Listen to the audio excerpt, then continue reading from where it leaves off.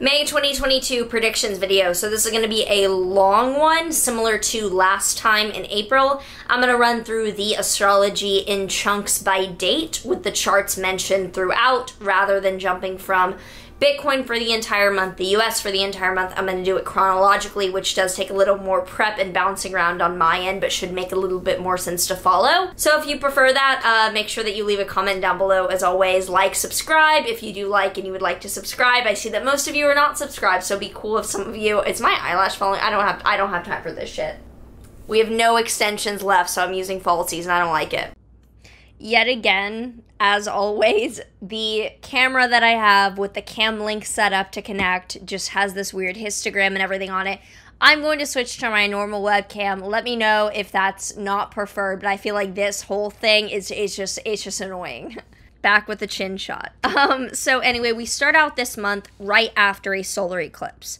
So for context, April 30th, we have a solar eclipse, and solar eclipses are very destabilizing new beginnings, especially because this one is conjunct Uranus, the literal planet of instability and upheaval. So I expect that we will be recovering from the eclipse April 30th, so to speak, that there will be a reeling, a getting back on our feet kind of time with the solar eclipse in Taurus. I have a video in depth about it. I also have last month's video, so I will defer to that, but it's a very intense destabilizing new beginning around natural resources, supply lines, finance, data, things that are the foundations of building in life.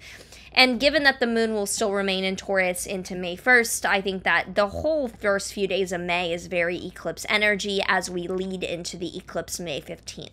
So the period between eclipses, also known as the dragon hole, I've heard it talked about as, is very surreal. I think of it similar to the period between Christmas and New Year's, where it's just a weird time where calendar time doesn't exist. People tend to have a myriad of like physical manifestations, even of the energy during this time.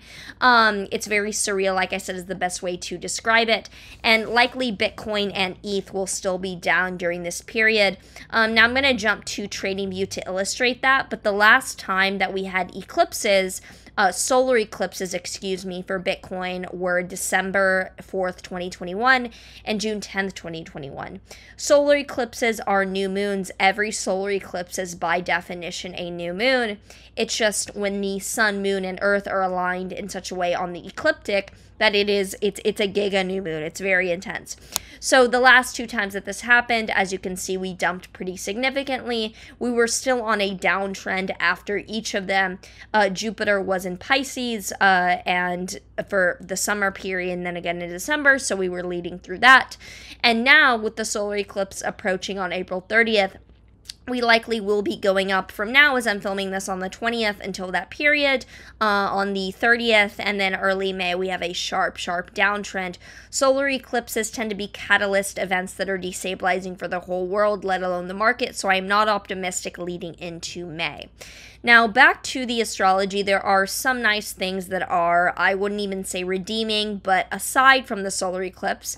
For example, Venus and Jupiter together in Pisces is dreamy. Venus and Jupiter are the two benefics, or the life-giving planets, and they're very close to Neptune.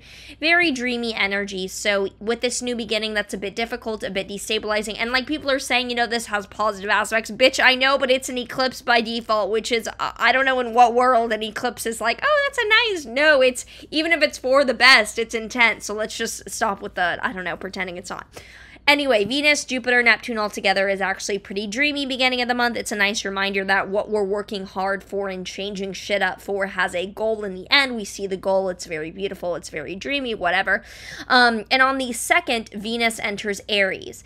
Now, Venus in Aries is in its exile. Venus rules the opposite sign of Libra. So when Venus enters the sign opposite to that, it's known as being in a foreign country. It's antithesis. It's exile. It's like being in a foreign country. It's not bad, it's just a little bit uncomfortable and weird.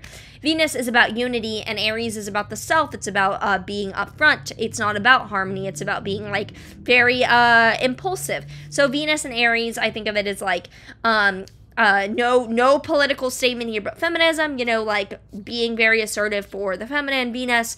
I'm not bringing in any, I know when I say things like that, I get a myriad of responses, so I'm not talking about the application of it, I'm just talking about, yeah, what Venus and Aries often symbolizes. Venus and Aries can also be fighting for the self in order to bring more harmony to everyone. When Venus is in Aries, there's increased emphasis on things like free speech being heard, very, very relevant right now, and with the, I should upload that TikTok to YouTube. But basically, I did a chart about like Twitter and Elon and how things do seem like they're ramping up around Twitter's chart. I'm not including that in this video. Then on the 4th to the 5th, the Sun is conjunct Uranus and Taurus. The Sun is authority, it is leadership, father figures, or masculinity. Uranus is instability or overthrowing things. This is fairly close to the North Node, so suddenness, sudden actions on the part of world leaders is very likely. Sudden, disruptive, spontaneous, future-oriented actions on the part of leaders and people we look up to is very likely. Now for Bitcoin during this time, let me pull up Bitcoin's chart. Bitcoin during the first 10 days or so of May has some nice aspects. However, in the grand scheme of things, we are in the bearish moon phase following a new moon into the full moon. So frankly, none of these aspects are going to save Bitcoin. I think that they just show that it's not worst case. We have Venus sextiling Bitcoin's Jupiter. We then have Mars sextiling Bitcoin's Sun. We have Mercury trining Bitcoin's Mercury. We have the Sun trining Bitcoin's Sun. We have Venus sextiling Bitcoin's Mercury. We have Venus crossing Bitcoin's Moon. We have Venus squaring Bitcoin's Mars. We have Mercury sextiling Bitcoin's Moon, and we have the Sun sextiling Bitcoin's Uranus. All positive aspects for the first 10 days of May. However, I do not see them overriding the bearish moon phase that happens after a new moon. I think that the period between eclipses is classically and very substantively very volatile in world events, very surreal. I do not think that these aspects will save Bitcoin. I want to reiterate that, but they're nice, and I think that they show not worst case. Similar for ETH, there are some general nice aspects. Venus is trining Bitcoin Saturn. Mars is trining Ethereum. Mars is sextile Ethereum's Pluto. The Sun is trining Ethereum's Pluto. And Venus really nicely is trining ETH's Sun. However, I do not think that this will override the post-eclipse, post-new moon phase that is generally pretty bearish. For Biden, early on, the Pisces planets are all trining his Scorpio stellium, so I do think that he is well supported, or things are going well for him early in the month. I did note in the other video that the solar eclipse that happens on April 30th is in a 6th house of illness right on his moon. However, with a lot of fortune there, I think that there's a fortunate event kind of that is well supported. Like even if there's a health scare in private or in public, he's well supported generally to be able to get through that. And for the US, very early on, Venus is squaring US as Venus. This generally shows a bit of, this is helpful for the market. And then also Venus is squaring the US as Jupiter early on the 7th. So weird enough as it sounds, it looks like there's a bit of help in the US market. I don't get how this makes sense, because you would think that if there's world events in the market, I don't get, maybe there's the 5th and the 7th, I think maybe we tank, like there's some real issues early on in May, and then by the 5th to the 7th, there's some news of being helped out a little bit. In Putin's chart, let's move forward to the 9th, because he will have Mars trine his natal Uranus, and the Sun conjunct his natal Jupiter.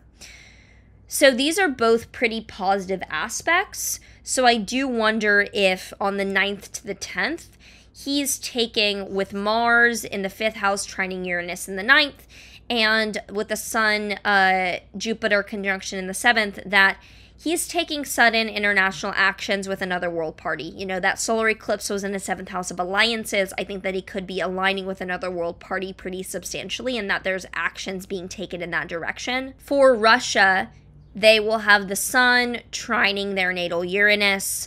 I don't know whether to say they or it when I talk about countries, so I'm just going to say it. Feels a little bit less personal, more like the entity rather than like citizens. I will say on the 4th, Mars is opposing Russia's Jupiter in the 8th house of finances. On the 4th, there could be another round of sanctions, financial implications, things that are financially detrimental look apparent on the 4th. On the 5th, we have Venus squaring Russia's Sun, and on the 6th, we have the Sun trine Russia's Neptune, which are all generally helpful. However, when I see good aspects in the world, things are falling. When I see good aspects in the world, this does not mean winning the lottery. Generally, things are going well and keeping us afloat. That is why negative or challenging aspects tend to be more important and more dynamic, because it's when we hit a road bump that things really show up. When we're on a plane, we don't notice when there's no turbulence. We notice when things are uncomfortable. So me saying that I see some general good things for Russia, I'm not even saying this in a political way again. It just happens to be the example. When I see some good things, I don't mean, oh, massive lottery win, phenomenal. I mean, things seem to be staying afloat. However, on the 10th, Mars is then squaring Russia's Mars, which does look challenging on the 10th in a financial sense, again, because Mars is in Russia's 8th house of the market. For Zelensky, from the 2nd to the 6th, there's some pretty good aspects for him. Venus is trine his Mars, the Sun is trine his Mercury, Mars is trine his Uranus. It would seem like he has some help, some footing, some assistance early on in the month. However, from the 6th to the 8th, things get pretty intense. The Sun will be opposite his Uranus, and Mars will be squaring his Neptune. This looks like another prominent world party is deluding him or is being dishonest. With Neptune on the descendant, he's very trusting and can over-idealize or not see the truth in others. That is actually an ongoing theme here in his chart, is not just natally, but the astrology is betrayal or being deluded or being lied to or having hopes up a lot. So that looks like something that could really, really take place from the 6th to the 8th. And then for Ukraine, actually the astrology isn't that bad. On the 4th, the Sun is trine Ukraine's Neptune. On the 5th, Venus is trine Ukraine's Chiron, which is generally very helpful. And then on this could be a financial help here with Chiron on the 8th. This could be, like there's financial assistance.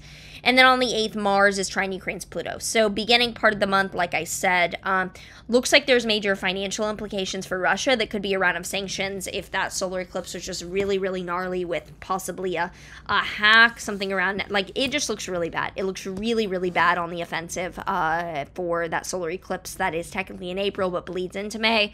So I think that there could be some, both the alliance that I see for Russia possibly taking place, and then the financial implications being difficult, and then it looks like Ukraine and Zelensky are directly receiving assistance is how I would delineate that. Now, middle of the month, from the 10th to the 15th, or not middle of the month technically, but leading up to the lunar eclipse from the 10th to the 15th, firstly, May 10th, Mercury stations retrograde.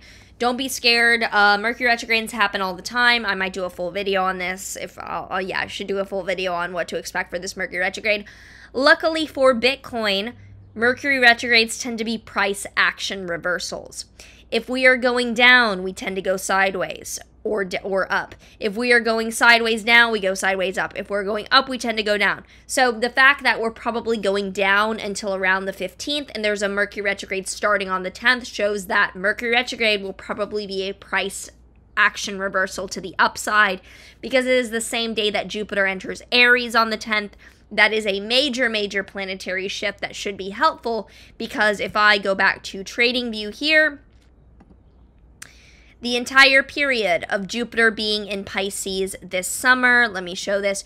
Jupiter in Pisces over the summer is this period here, this literally this down period. Soon as Jupiter enters Pisces in December, this down period. So Jupiter leaving Pisces should be very helpful for the market from May until October during that transit, May 10th to October 28th.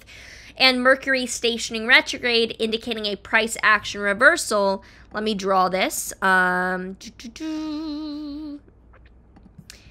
If we happen to be like, okay, up until the solar eclipse on the 30th, then like down here, some shit like that.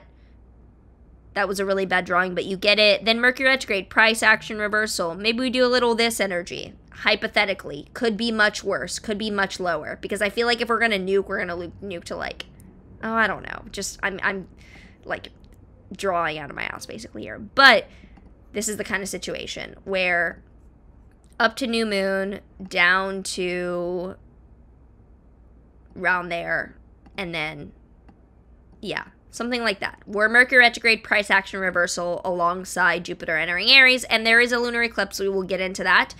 But back to the astrology, you know, Bitcoin has some other challenging things during this time, frankly, that make me think that we dump into the 10th, and then around the 10th to the 15th that we come out of things. So sorry, I should have prefaced with that, that Mercury retrograde and Jupiter entering Aries are major planetary shifts. I will have a full video on Jupiter and Aries coming out soon, just waiting on getting that back from my editor, so that should be back soon. But there's some challenging things for Bitcoin leading into that time period. Firstly, Mars conjunct Bitcoin's Uranus on the 10th is downside volatility. Mars is challenging Uranus's volatility. Then from the 12th to the 13th, there's two nice aspects. The Sun is trine Bitcoin's Saturn. Mercury is sextile Bitcoin's Moon. However, on the 13th, we also have the Sun squaring Bitcoin's Neptune. Meh, not terrible. I don't like it, though. But Mars opposite Bitcoin's Saturn on the 13th and the 14th, I think, is major caution. So even if around the 10th we start petering out to the side, there could be another nuke before we go up after the lunar eclipse on the 15th. It's mixed on the intraday basis like that. But then on the 14th, Venus is square Bitcoin's Sun, and that is more helpful. For ETH, on the 12th, we have Mars conjunct ETH's Chiron. That's not good. But then on the 14th, we get the Sun sextile ETH's Mars. So again, looks like even if Mercury retrograde starts taking place on the 10th, there's like a little bit of a nuke, or some challenge on the 12th to the 13th. For the US, on the 14th, which is a day before the lunar eclipse. So the 14th is just a day before the lunar eclipse on the 15th. Lunar eclipse still gnarly, still like volatile. It's not better than a solar eclipse necessarily. We're leading into, I want to preface this, we're leading into a lunar eclipse. So that day before, I mean, very eclipsy, but still not technically the eclipses I will get into. The 13th to 14th, we have Mars squaring the US's Mars, and we have Mars opposite the US's Neptune. I do not like this. I do not like this around aggravations with another world leader. We'll just put it at that. That's pretty, that sums it up. Then for Putin, Venus is opposite his Sun on the 14th, so that is generally a helpful aspect. Yeah, that's generally helpful. Venus opposite his Sun. For Russia, this is also a set of days that's generally filled with some help. Venus is trine Russia's Mercury. The Sun is opposite Russia's Venus. Mars is trine Russia's Pluto, and Venus is squaring Russia's Uranus. So looks like the kept afloat kind of astrology, where it's not like outstanding, but it's not quite as challenging as what I'd be looking at with Ukraine's, which is more challenging, but Ukraine's is actually similar.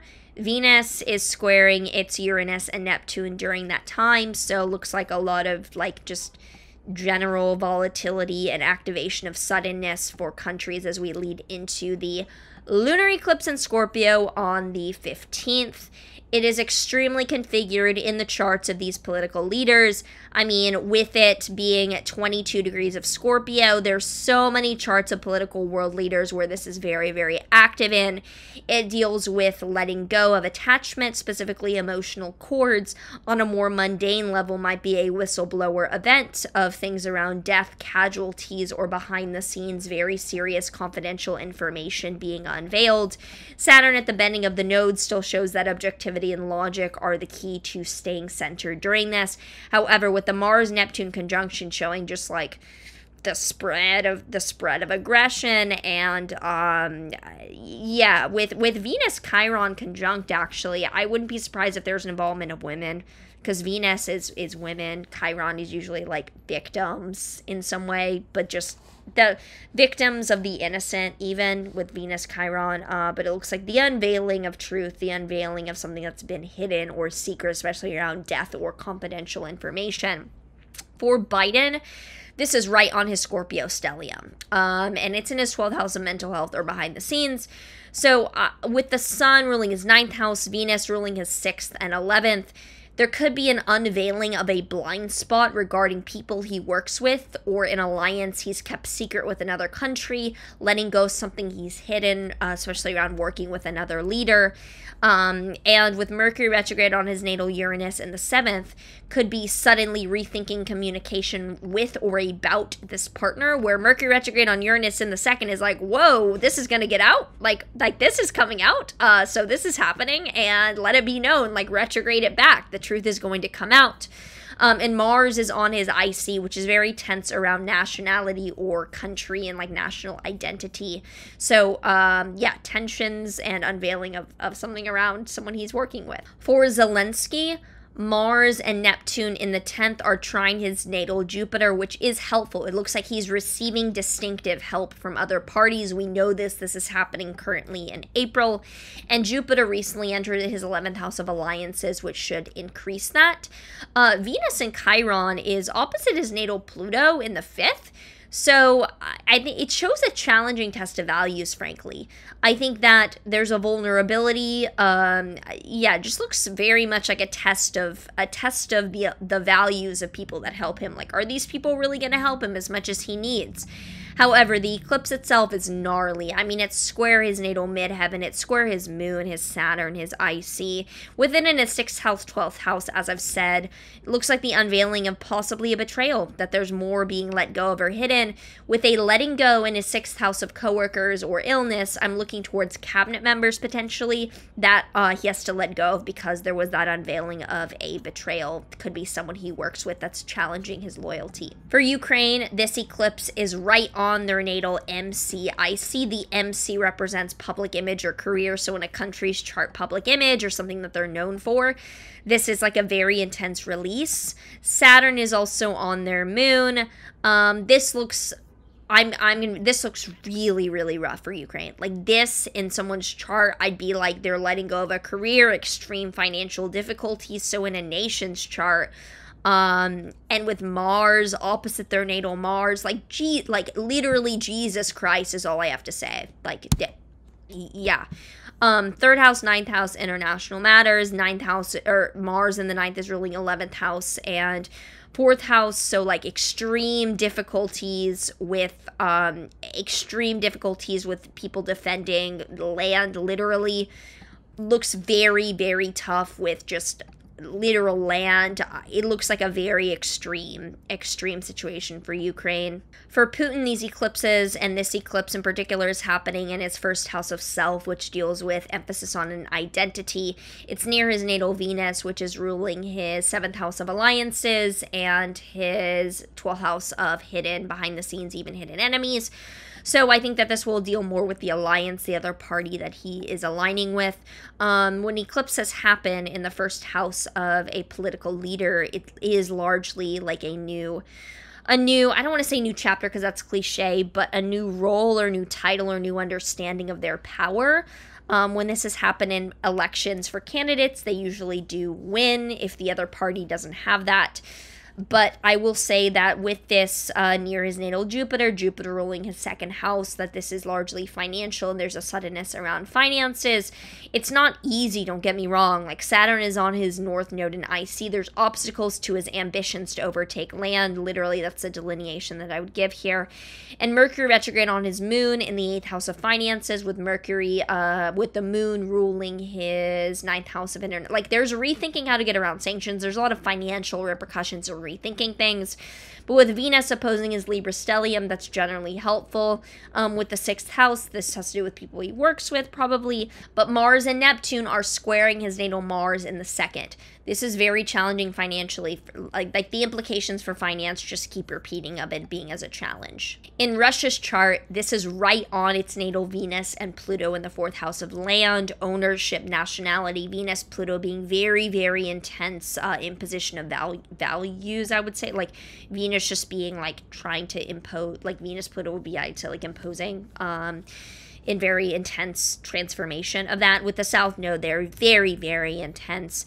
Venus is ruling its 3rd house and 10th house, so there could be change in communication from a leader, change in how a leader is seen. I don't think I'd feel comfortable saying, like, you know, there's any assassination or anything. That's not what I'm seeing. But 3rd house, 10th house, communication from a leader. Jupiter on Russia's midheaven is growth of being seen, growth of what they're known for. I think that, yeah, just growth. I mean, midheaven for a country is like what they're known for. What's their identity? And Jupiter there is an expansion of that. So I do wonder if there's like clear there's clear things for Russia have expanded, and that's why, and how like Ukraine's astrology looks so challenging, and Russia seems to still challenging, but there's an expansive quality with Jupiter on the midheaven with that it's a different quality to what's happening here. For Bitcoin, to just go down the list I have here, Bitcoin eclipses are generally rough, but this is a full moon, which is a local bottom. I'll show the chart in a second here, but if we just go to Bitcoin, lunar eclipses, full moons are generally bottoms. This is trine Bitcoin's Jupiter within just a few minutes, actually. This eclipse, or sorry, within a few degrees. Then Mars is crossing Bitcoin's Uranus a few days earlier, which is volatility to downside that we should be coming out of. It's most likely a local bottom that we then come out of. So we nuke into the full moon lunar eclipse. We nuke up out of it. That doesn't make any. I'll show you in a chart for after I show you ETHs, basically. For ETH, this is right on its natal Saturn. So that is challenging, but just shows like generally hitting support. I'd be like hitting a support level. Mars trine its natal Mars is very helpful, though. I love seeing this Mars trine. So if we look at like what full moons generally are on little trading view here, full moon generally local bottoms. So I would imagine that during this, around this lunar eclipses are always full moons, you know, goes up from there, similar to ETH. Let me see which one is drawn on. Okay, yeah, so we draw this hypothetically. Let's see how we do this. So we have a little bit of a, oh, I'm on ETH BTC, my bad. I guess all these are drawn on recently. This is fine. So maybe we go up to like here or there. Let's do a little complacency balance situation. To 30th, we nuke to like here on the 15th. Maybe we go even lower. Yeah, we're gonna go lower just for the, and then back up around that. That's how I would possibly stylize that, even though the dates are off. It should be like this on the 15th. And maybe we get a little bit like this. I totally fucked that up. you get the point though. Going back to the general astrology, middle of May, basically recovering from the eclipse. So from the 15th to the 16th in just the general astrology, we will have the Sun in Taurus squaring Saturn. The Sun being authority, creativity, ego, leadership, and Saturn being obstacles or things in the way, shows that there's likely going to be stalemates between leaders following the eclipse, possibly trying to like quickly get some kind of agreement, and Sun Saturn is like, hell no, that's not happening. From the 17th to the 18th, Mars will conjoin Neptune exactly. Mars is the fighter, Neptune is spirituality. This looks like widespread, fighting of something that is widespread. I didn't even know that there were political news discussions about biolabs or whatever, but frankly, with a lot of Pisces and Mars, Neptune, I worry. Or just lack of direct fighting. It is more the spread of things that permeate. For Bitcoin during this time, like I said, probably a bit of a local bottom. I also like that Mercury is trine Bitcoin's Mercury on the 17th. The Sun is trine Bitcoin's Jupiter on the 20th. Venus is sextile Bitcoin's Neptune on the 21st. Mercury is trine Bitcoin's Jupiter on the 23rd. And then the Sun is trine Bitcoin's Mercury on the 23rd as well. Similar for ETH, I actually like some of these daily things. The Sun is trine ETH's Moon on the 16th. Mars is trine ETH's Mars on the 16th. The Sun is square ETH's Jupiter on the 18th. Mars is sextile Ethereum's Moon on the 18th. I will say on the 19th, The sun will oppose ETH Saturn, so a little bit less good on the 19th, but not terrible. The 20th, Venus is conjoining Ethereum's Uranus. This is very strong upside volatility in my opinion. The 21st has the sun square Ethereum's Venus. 22nd has Mercury squaring Ethereum's Venus. 22nd also has Mars trine ETH Saturn. I like that a lot.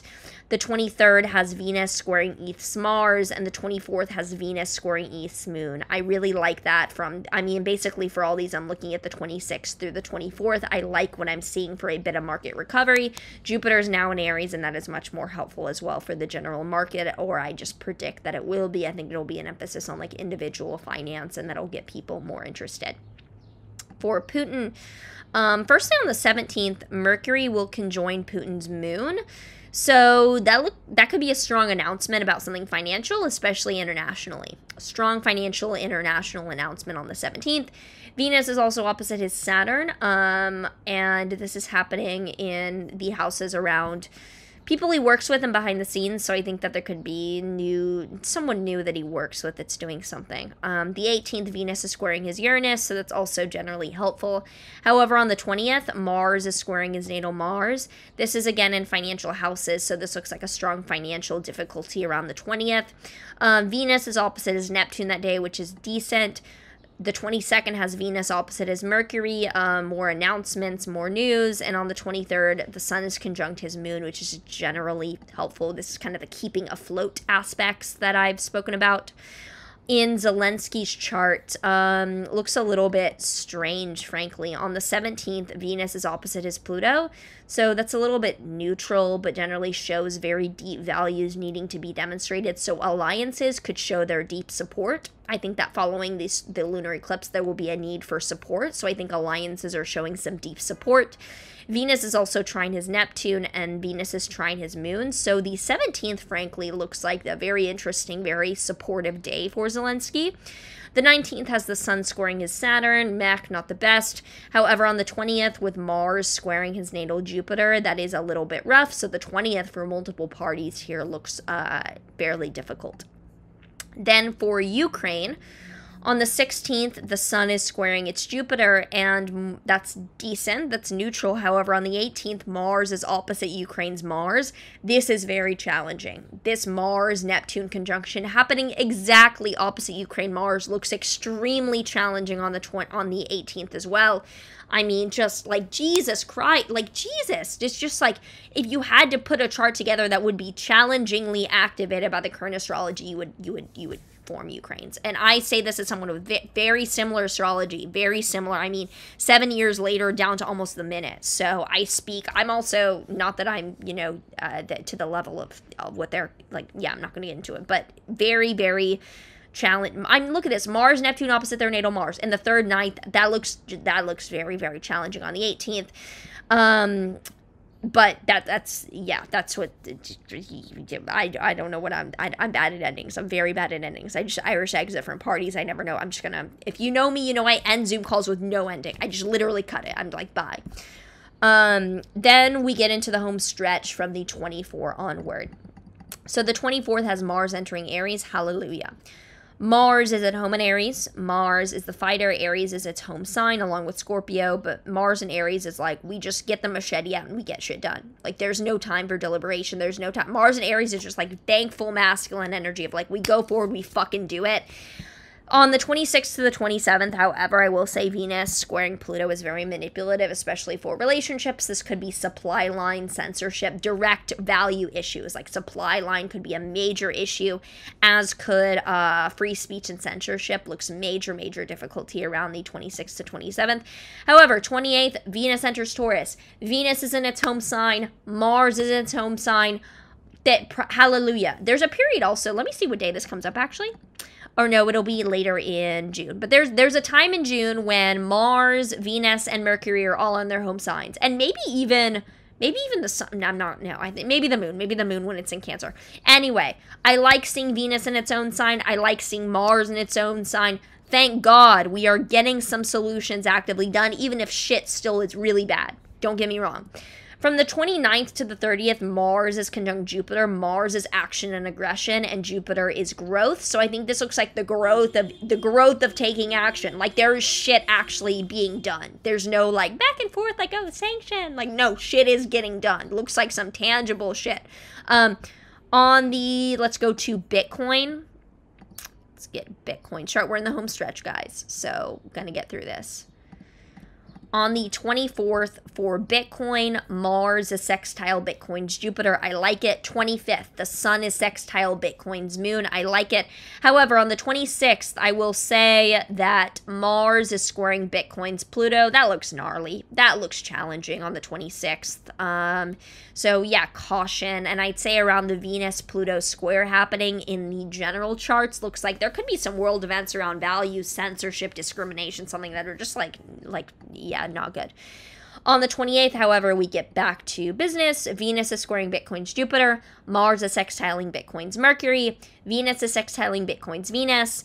And on the 29th, Venus is trine Bitcoin's Pluto. The 30th, Venus is squaring Bitcoin's Mercury.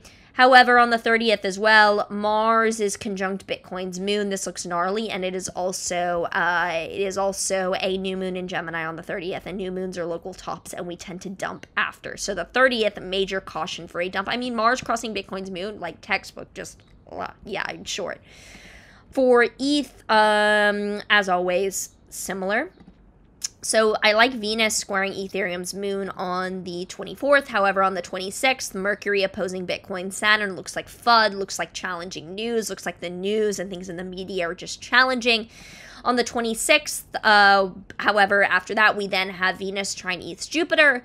On the 27th, we have Mercury trine ETH's Jupiter, and on the 28th, we have Venus trine ETH's Venus. These are all much more helpful. However, on the 30th, we then have the Sun squaring ETH's Neptune. That is also just not good, and that's the day of a new moon, so not too good. Generally, we dump after new moons.